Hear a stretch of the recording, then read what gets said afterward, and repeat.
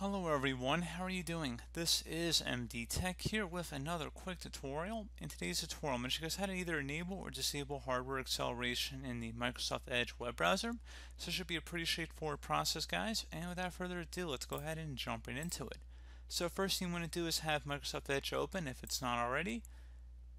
And then you want to go select the Settings and More button up at the top right corner of the browser. Just go ahead and left click on that.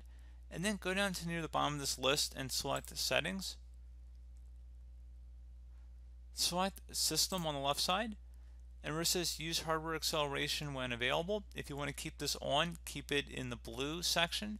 If you want to turn it off, just toggle it to the left, which will leave it in an empty oval. You will need to restart your browser for the change to take effect, and that should be about it. So, as always, thank you guys for watching this brief tutorial. Do hope that I was able to help you out, and I do look forward to catching you all in the next tutorial. Goodbye.